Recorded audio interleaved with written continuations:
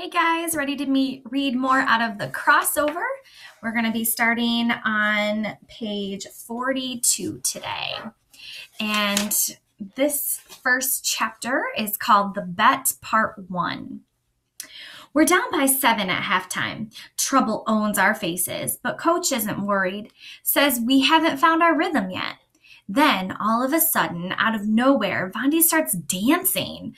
The shake, only he looks like a seal.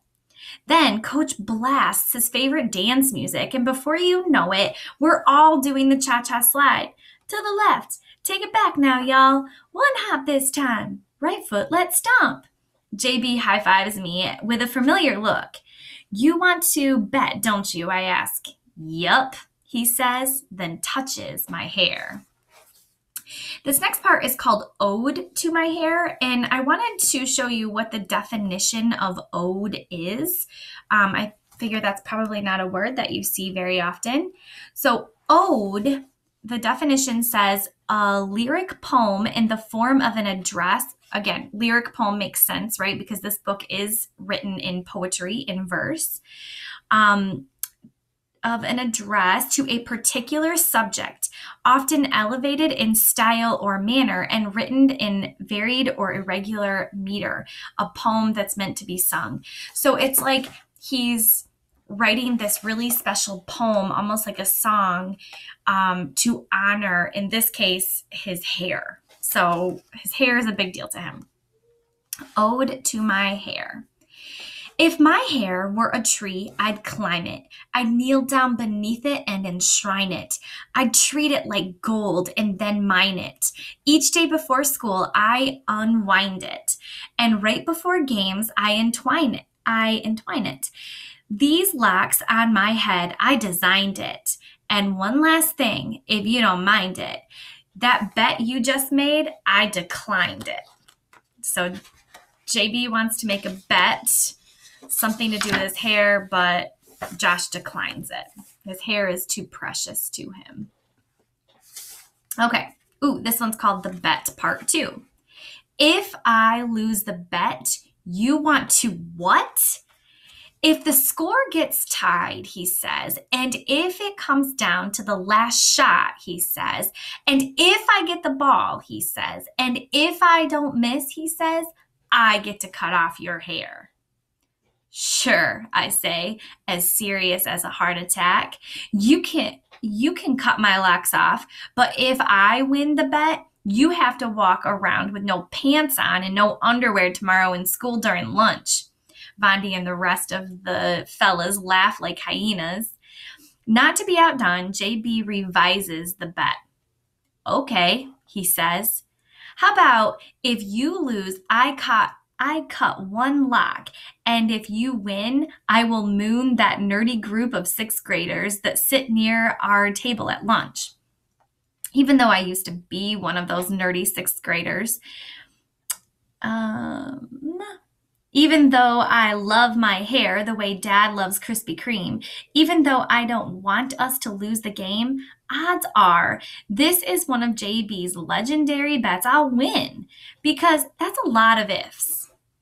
And it is true, right? So this is what has to happen. It has to get tied. It has to come down to the last shot. JB has to be the one to get the ball at the very end of the game, and he has to make the shot. So it does seem like a lot of ifs. Okay, next chapter. The game is tied. That's the first part.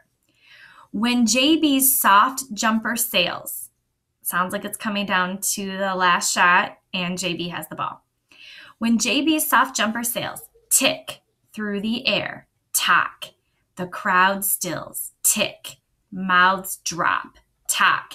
And when his last second shot, tick, hits net, tock, the clock stops. The gym explodes.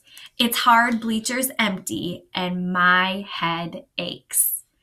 So again, we have to infer, right, that he made the shot. The fact that everybody in the gym is exploding and the fact that Josh's reaction is like his head aches. It's obviously he's in shock because he's lost the bet.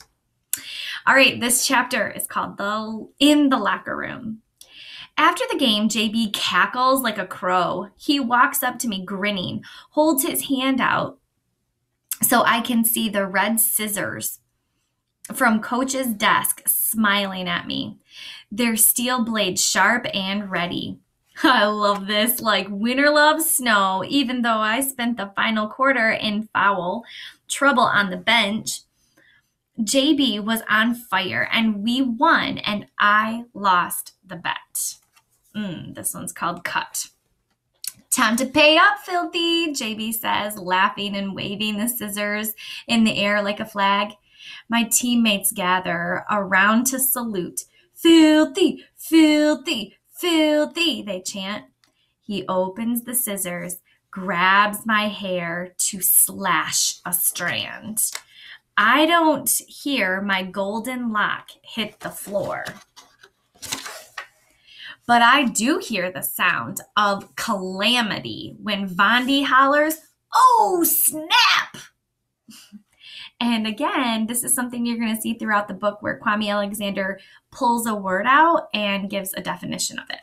So the word calamity, an unexpected, undesirable event, often physically injurious. As in, if JB hadn't been acting so silly and playing around, he would have cut one lock instead of 5 from my head and avoided this calamity. As in, the huge bald patch on the side of my head is a dreadful calamity. As in, after the game, Mom almost has a fit when she sees my hair. What a calamity, she says, shaking her head and telling Dad to take me to the barber shop on Saturday to have the rest cut off. And that seems like the perfect spot to stop. Thanks for joining me.